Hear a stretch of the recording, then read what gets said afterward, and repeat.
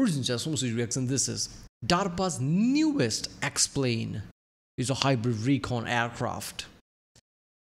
How many planes are underway, man? Wait a minute, XRQ-73 Shepherd, 73. Is this SR-73? But isn't that son of Blackbird or something? No, wait a minute, that's SR-72. So this is XRQ-73. How many planes are like that? There's also something called Dark Star, if I remember correctly. Too many things are underway. And this is from DARPA. DARPA's insane. That's all I'm going to say. Like, US has a lot of agencies and groups and things that they do in different way. But DARPA is like top of all of them. DARPA creates shit that people use later on and basically creates a whole economies, right? A lot of things in today's world, basically, I'm pretty sure like more than half of the world's economy could be traced back to something DARPA did. That's how insane DARPA is, right? So DARPA is basically US's version of something that just researches and like creates the next generation of things like this, right? That's what DARPA's initials are, I guess. Defense, I don't know. But yeah, that's what DARPA is, right? So DARPA's next plane. So which company is making it? So DARPA is the agency, like, you know, like scientists / military people who figure shit out. I'm pretty sure they're gonna give the contract to somebody, right? You know, Northrop or something. Because when it comes to like spy related things like stealth, Northrop is good. I'm guessing, I don't know, B2 and things like that, right?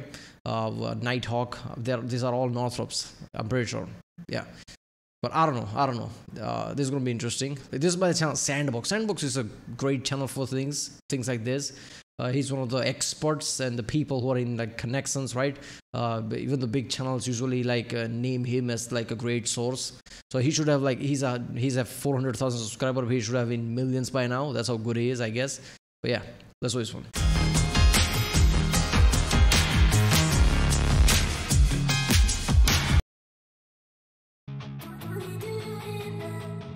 DARPA and Northrop Grumman just unveiled a new X-plane that they wanted. Of course it's Northrop. I just said it. Of course it's Northrop.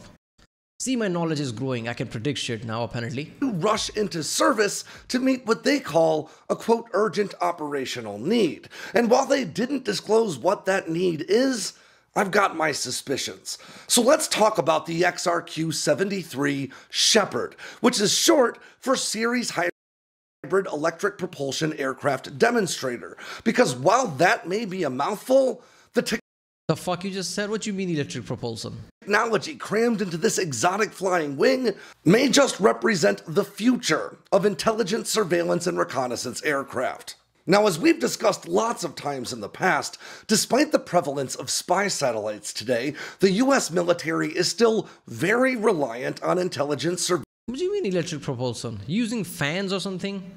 Jet fans or something? But yeah, electric motor. Yeah, electric motor running a jet fan, basically. Makes sense. Battery powered. But how big of battery? The only reason I think that wouldn't work, at least right now, like I've thought about it in the past, but like batteries are so heavy. Even in sport cars, that's an issue. If you're like a massive sport car, right? I'm not talking about Teslas, right? Teslas are not sport car really, but Teslas are like usually known for going straight line because of their massive batteries. Like cornering is not really a thing. But there are many companies, I'm forgetting the name, but who makes sports car, right? Grand Tour showed it basically, where Hammond crashed one of them, right? From Croatia. The problem with them is the weight goes really high because of the big ass batteries that you need. The bigger the range, bigger the things, bigger the power, you need even bigger batteries. So it's just like, I don't know how, you know, like proportionally how difference that makes. Like the more power you increase, you also need more batteries. But it's just like, how much, is it equal one by one?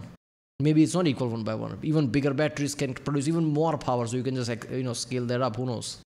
Surveillance and reconnaissance, or ISR, aircraft. And all throughout the global war on terror, Uncle Sam invested heavily into fielding entire fleets of new ISR platforms, like the MQ-9 Reaper. But that poses a real problem. because these aircraft were designed to operate in the uncontested airspaces over nations like Iraq or Afghanistan, making them very juicy targets for really any adversary with any kind of air defense capabilities to speak of. And we've seen the repercussions of this already, with the US losing at least 3 MQ-9 Reapers in the vicinity of Yemen over just the past 18 months or so. And now Russia claiming to have shot down an RQ-4 Global Hawk over the Black Sea just yesterday. Though to be clear, those claims have yet to be substantiated. The plain truth of the matter is, the US now has a pressing need to field more survivable ISR aircraft to maintain that same high degree of situational awareness the US military is accustomed to having, even when fighting against much more. Yeah, but what about the son of Blackbird, SR-72? That is what that's a spy plane, SR, right? What is it called? Something reconnaissance, right? Special reconnaissance, whatever. So that's why Blackbird was there to do a spy thing in the Cold War. But now this SR-72, which is unmanned craft, which is also fast. If you're that fast, can you really be taken? Like, I don't know what is the speed of that, but I'm pretty sure it's really high. But yeah, there's like missiles can track it down, right? I don't know. You can make it stealthy and shit. Like, do you need drone-like aircraft like this, which can get taken down? I don't know. Capable adversaries. And that is where platforms like the XRQ-73 come in. Now, this platform was based on the previous XRQ-72A Great Horned Owl, which was revealed to the world back in 2020 in a feature published by the Warzone. Now, this aircraft had a unique hybrid electric propulsion system that powered 4 ducted fans that it used for propulsion at the back, effectively replacing the turbofan engines you would usually find tucked away in the fuselage of a stealth aircraft like this, with electric generators that power electric motors. And that could make these aircraft stealthier than any other ISR platform in the world, because not only does it leverage that radar-wicking planeform, very similar to another Northrop Grumman platform that we often call. I mean, yeah, generators can basically generate power for the batteries. You can have smaller generators, but a lot of them. It's not one engine that you need to make big so it can have this kind of like a heat and like smoke signature that can be tracked. Smaller multiple generators that doesn't produce that much heat because they're smaller and spread out, like generating power for the batteries. And batteries are more efficient than generators, so it's like it's not one thing. The level of fuel a generator would use, if you put directly that into like fan, that would have less energy than if you charge the battery and battery fuels the fan. That's how hybrid cars work, right? So that makes sense.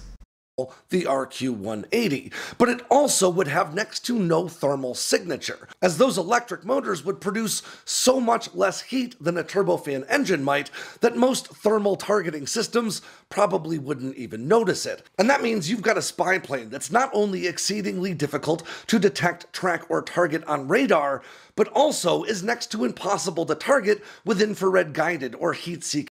Yeah, exactly. It's not just about radars. Like, most missiles need heat. That's how they target. Like, target seeking missiles. How do they seek? Through heat. So now you need somebody like a dogfighting plane or something trying to aim shit down with the like machine guns or something, or like direct firing rocket without actually tracking one, because they can track it. It's not just about the radar. Missiles. And that's just the beginning of the benefits of this hybrid propulsion system, because it would also mean all but eliminating the acoustic signature of this aircraft when flying in its stealthiest profile. You wouldn't even hear an aircraft flying in the sky above you if this thing was overhead.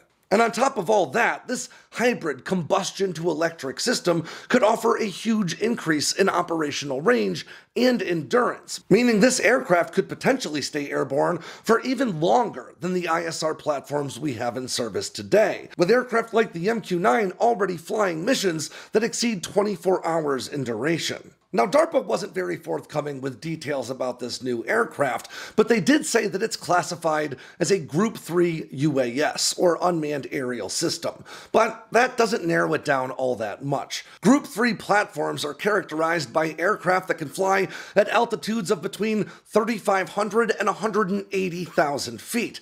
They weigh in at between 55 and 1,320 pounds, and they can fly at speeds of between 100 and 200 250 knots, or around 115 to 290 miles per hour. But they did also disclose that this aircraft's overall weight, including mission systems, is at right around 1,250 pounds, the top end of this classification. And we can use that figure to extrapolate what its wingspan might be, because, as I said before, this aircraft was based on the XRQ-72A, which weighed under 400 pounds and had a wingspan of about 30 feet. Now, yeah, like I said, if you introduce batteries, yeah, she's gonna go up. Yeah, 1,200 pounds makes sense. Because things are going to get heavier and heavier, because that's how battery technology is one of the oldest technology we have now. That's the limiting factor in today's world, especially when you want to make everything electric. Battery cells are not that good, right? We need something better. But it's like, that's the thing, how you gonna, like, you can't just say, like, make something better than battery cells. Like, okay, what do you want me to do, right? Usually some innovation, like some kind of like a targeted thinking, brings together really smart people and they figure shit out. That's how it happened in Apollo program. That's how it happens in NASA generally, right? Those grooves on, like, you know, like in motorways and highways, whatever, right? When you turn and there are grooves there, that was created by NASA. Why? Because they wanted to make sure the spacecraft that comes back stays stable. It doesn't spin around whenever it hits the, you know, like tarmac, right? To slow down. They realized that, wait a minute, this shit is happening, so let's create these grooves that will stabilize the aircraft. Wait a minute, we can do the same shit on highways, so people, if they go a bit higher speed for whatever reason, right, like they forgot to brake or whatever, they don't crash and drop down from the, like, bridges or highways and things. So let's put grooves on there. So, you know, nobody's just gonna point blank, oh, let's create some new thing than battery cell. You need some, like, direction, like going to the moon, which they are doing right now, going to the Mars, right, creating this kind of like a ridiculous frontiers, like somebody will do something creative. Now, if the relationship between weight and wingspan were linear, that would mean this aircraft could have a wingspan as large as 90 feet, which is about the size of 3 F-16s sitting side by side. But weight is a measure of volume, which does not increase in a linear... What is that plane that was, like, flying way too high where you can see space, which was also a spy plane, if I remember correctly, which had, like, the black plane that had this, like, insane wingspan? And it had to be like, you know, like a car had to drive behind it. I usually saw Dodge Charger for whatever reason. Is that a government car? I don't know. But yeah, you know, like they have to, like, say, like, okay, do this. Like somebody has to tell you what to do, right? Because that's how long wingspan is. That plane, right? I forgot the name of that. But that has that kind of insane wingspan, so this is probably not an issue.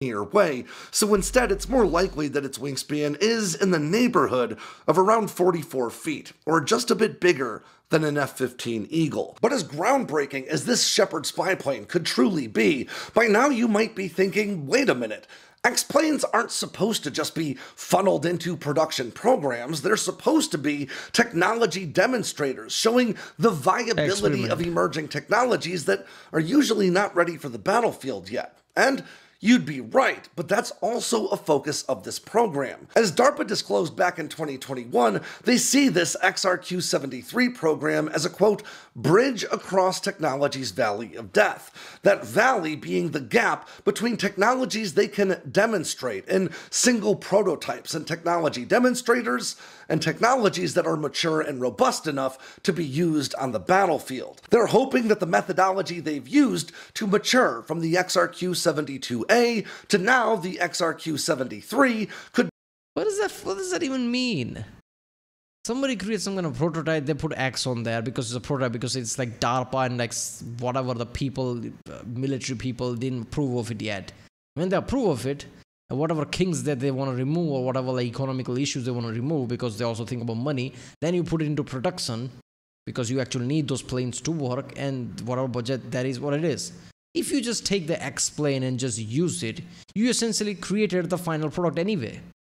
I don't understand that whole mentality. It's like, is that way of saying, like, we create too many prototypes and somebody from the Congress butts in and like ruins it, so we're just gonna use the X plane from now, fuck it. We don't want to like have a final say from anyone. As soon as you create prototype, that's the plane, let's use it. I mean, it's like, you know, like dodge some red tape or something. Could be that. Be replicated in future programs to shorten that gap between emerging technologies and battlefield capabilities. Though to be clear, that doesn't necessarily mean the XRQ-73 itself will enter operational service, though that's certainly possible. It could also be a similar platform that uses the same hybrid electric propulsion system matured through XRQ-73 testing. And when I say they're moving fast, I mean it. According to DARPA's press release, they intend to start test flights of this aircraft before the end of this year. Yeah. Let's be honest, we all know why they're doing that. They see the writing on the wall. I don't know if that's the right phrase to use. Basically, they see the world going to war, and that's like, we have to like amp up everything. Let's go. America's one features I've seen throughout the years is paranoia. Massive paranoia. That's how F-15 was there. Oh my god, they have, Foxbat, that's insane. We need to create something better. No, that wasn't insane. And you created something insane out of paranoia. Apollo program, oh my god, the Russia, Soviet Union is going to be in space. We have to go there first, and there you go, Apollo program. So now world is at war. Oh my, by the way, Taiwan thing might happen. Oh, China is overtaking us, and everybody goes into panic mode. That's what this is. Short on the time, like let's test this year. Let's create something next year. We need 10 years, now you get 2. That's what's happening now. So in next 10 years, we're going to see really ridiculous technology going up and up, right? That's why even NASA's getting budget to go to the moon, go to the Mars. We need more technology. We need more innovation. We need to flex a bit, right? Because suddenly now there's a moon mission going on. Many missions NASA's working on right now. That wasn't even there just a few years or decade ago. But yeah. Yeah, DARPA is insane, right? DARPA is just like somebody really need to make comprehensive documentary level video on DARPA itself, to show the world, like big channel, to show the world like how insane DARPA is and how DARPA is literally leading a lot of tech, like whatever they do, right? But yeah, right, well, if you like, subscribe, and I'll see you next time.